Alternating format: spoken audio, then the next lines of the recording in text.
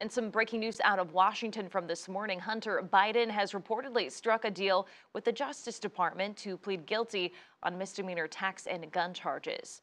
The president's son will admit to failure to pay federal income taxes and for lying on a gun form about his drug use. The Trump-appointed prosecutor is reportedly recommending a 2-year probation sentence.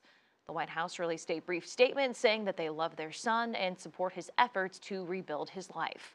We will continue to follow this story throughout the day for you, and we'll have some more analysis from our chief legal correspondent, Khalif Rhodes.